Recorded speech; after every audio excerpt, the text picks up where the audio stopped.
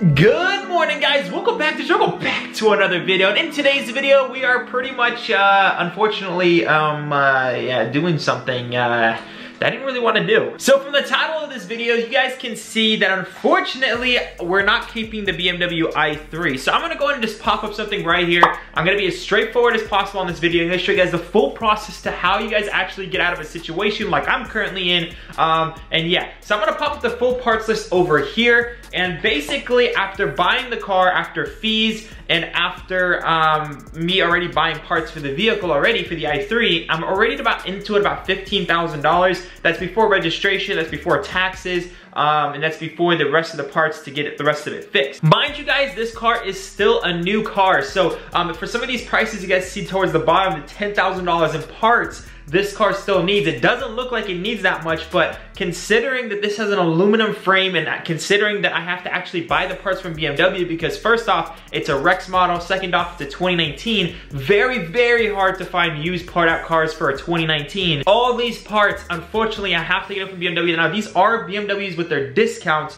so these aren't the prices you guys would normally see. These are with the discounts. I went to my friends, I got wholesale prices on these, so that's on top of already getting all that stuff discounted. The only thing I could probably luck out on is probably a steering rack. The steering rack, I put it as $2,200 because that's the cheapest thing I could find. No one on eBay is selling a 2019 steering rack. Apparently they're different for 2018 and 2016 and then from 2014 to 2015. It's just gonna cost too much money for what I wanted it to be. I wanted something that's cheap. I wanted something that I could daily, but ended up, I don't want to spend $25,000 and that's before, you know, fixing all the little things and paint polishing and all that stuff and paying the taxes and registration. We're looking probably nearly around $27,000 to $28,000 to drive this i3. And end of the day, I can just go straight to the dealer and just get an older one. Yeah, not as much range, but I can get an older one, a Rex, probably like $15,000 or $16,000 clean title. So to me, it just doesn't really seem, you know, a smart move to do. We got the car running, we got a lot of it assembled, but I think we should hold off for the frame stuff. I think it should be for somebody else to take care of, to save the rest of this BMW. I think we saved it to the point to where at least now it's drivable and somebody else that would get it from auction is gonna wanna at least buy it to fix it, because the way I got it, it wasn't driving, all the airbags are deployed, it was smashed really badly. At least we cleared up everything and we got it pretty much a little bit better for the next person. Now, unfortunately, I don't really like to say this kind of stuff. I mean, it's kind of like the M5 situation. You never want to get into a build. As much as I do this for my, you know, for YouTube and I enjoy it, I don't want to get myself in a financial pickle. It's not worth it. Now, for content, absolutely, sometimes it is worth it getting a little bit into like for example, like the 7 Series. I bought it, I dumped more money than it was worth, but at the end of the day, we completed that thing and it was an amazing car and I loved it and I experienced it, and then eventually I started to hate it, and then I sold it, and I went through depression. Anyway, long story short, for some builds, it is worth going deeper in more than it's worth, but going twice as much of, like, honestly, than it's worth, how much I paid for it, I don't think that's worth it. If I had another parts car, to buy another parts car is gonna be another $15,000, it needs $15,000 in total in repairs. It's just not worth it, to be honest. So that being said, for those of you guys who are still here listening to me ramble, I'm gonna be showing you guys how you actually take your cars to Copart. Now, there's actually 2 ways to doing it. This i3, I actually bought it through a broker. So when you buy it through a broker, you don't get the license, you don't get the title until you finish and register the vehicle. So now, since I don't actually have it registered, I'm actually gonna have to send it back through my broker back to the auction and then get reimbursed as much as I could possibly get for this car. Now, mind you guys, I am in it about $15,000. Will I get $15,000 back? I doubt it, but I honestly don't really, I don't have high hopes, mainly because you guys saw the way we assembled the car. I left the front end exposed, I left the frame damage exposed. That's something I didn't see when I bid my absolute max, and the frame damage is something that I don't want to cover. Now, I could just slap a bumper on there and some poor guy is gonna go ahead and bid on it. It's a run and drive. Most of the airbags are looking good. The whole body will be all together if I throw on the front bumper, but I just think that's morally wrong. I don't want to screw over the next person. I got screwed over, but I don't want to screw over the next person. So I'm gonna go and leave the bumper off. People that want to come see the car, see the damages, and see if that's something they want to deal with. So end of the day, if I just get out with 10,000, 12,000 or something like that, I'm gonna be happy. At least I got my money. I got out of this project. I don't have to dump 15,000 to get this thing ultimately fixed. So yeah, that's what I'm doing. I'm sending it through pretty much much the auction process through my broker because I don't have a title. Now, if you guys do have a title, that changes everything. Now, you guys can obviously sell it locally, which is probably an option. I mean, a lot of people like to buy rebuild projects through local marketplaces, so that's definitely an option. Or what you guys can do is actually go on Copart and do the trade-in program. They actually trade in cars and they offer pretty decent money. For example, like the M5 that I had, since it was a clean title, I actually got an offer that was more than pretty much everyone that was offering me on OfferUp and Facebook. I put it up on Offer Facebook. I wanted $7,000 and no one was gonna give it to me. So Copart ended up offering me around $7,000. I think it was $6,000 or $7,000, exactly what I wanted, is exactly what I was into the car.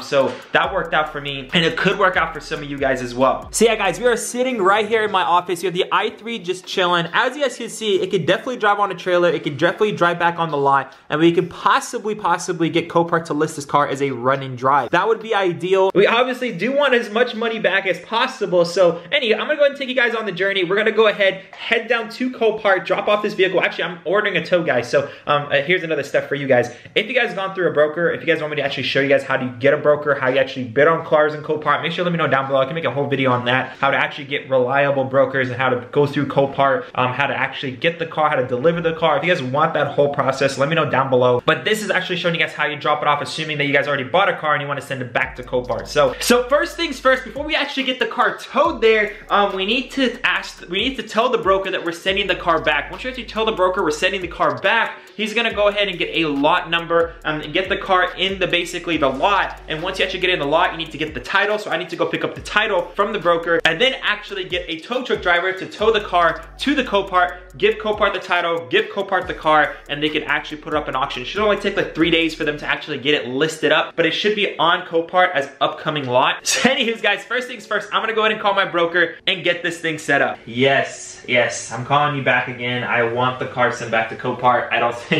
think it's the move for us, unfortunately. So how do we go about doing that? Muffin, get off the camera.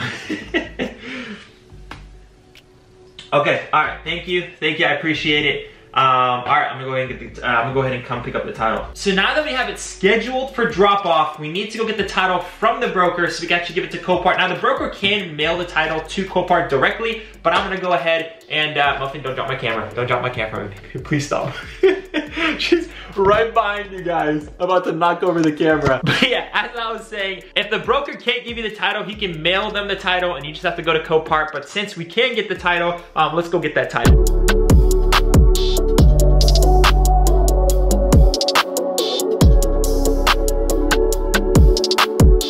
Guys, just got the salvage certificate here, which is a good sign because he said he just got the title in today this morning by FedEx, and I was like, oh my god, because I mean, I think UPS actually, because we've actually had the car for about 2 weeks now, or a week now, I think 2 weeks now, and actually, I think it was 3 weeks, and the odds that it just showed up this morning was perfect timing because I just needed it this morning. I wasn't asking for it sooner, I needed it today, and thankfully it came in today, so God bless. So the next step is to get a burrito because you just have to. I mean, you're gonna have to enjoy a nice looking burrito before you take your precious car back to Copart. Guys, if you're ever in North Highlands, you guys have to give them a try. Their burritos are so good. Hey, make sure you follow me on Oh man.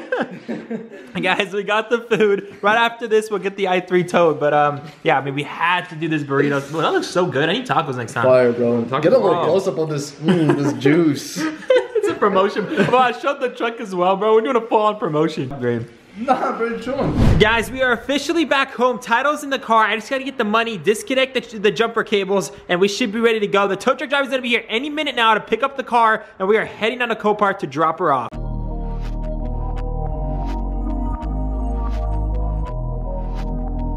Guys, just got the car loaded up. Let's head out. So I found this guy on Craigslist, guys, and he's actually really chill. He told me that Copart people actually take parts out of the trunk when they see cars at the auction, and if they have that car and they want the parts, they'll just take it right out of the trunk. So he did tell me to take pictures, which I did. I've never actually sold to Copart, so shout out to him for giving me a tip. If you guys ever sell your cars to Copart and you have parts that are loose, make sure to take pictures of it because some people that work there apparently will take the parts out of it. So obviously that's not for everyone, but you know, better safe than sorry.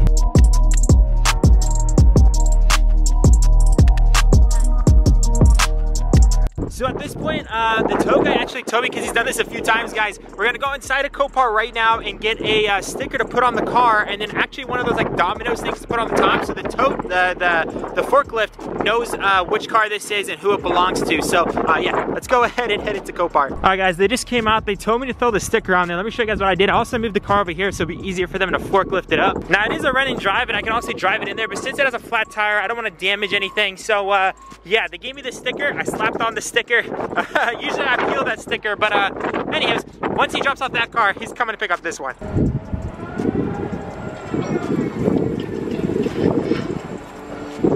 Guys, they're taking the i3. There she goes. Oh, buddy. That's all she wrote, guys. That's all she wrote. Oh no, man. Come on, dude.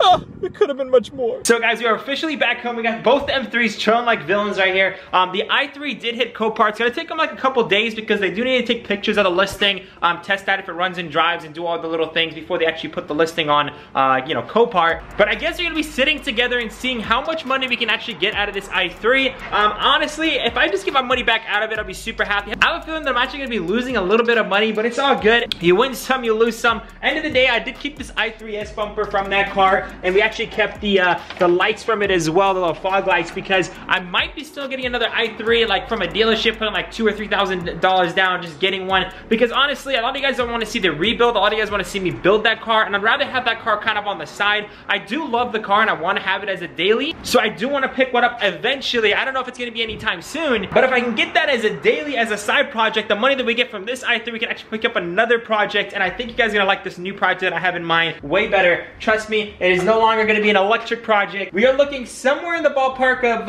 on this side of the graph. Anyway, that's gonna have to conclude this video. If you guys like this different kind of style video, and you guys like to see more informative videos on how to actually bid on cars and how to take cars to Copart, all that stuff, make sure to smash the like button. This is my first time going at it. It's my first time doing it. I figured I might as well show you guys how to do it, just in case you guys have to ever go through this. But yeah, if you guys want to see what it's like to actually go through Copart and actually buy a car without a dealer's license, let me know down below, because there is a way to get cars without broker licenses in California or anywhere. So there is a way and a safe way to do it. So yeah, I can show you guys. I just smash that like button. Without further ado, guys, I love y'all so much. Remember to stay humble. I'll see y'all on the next one. Peace out.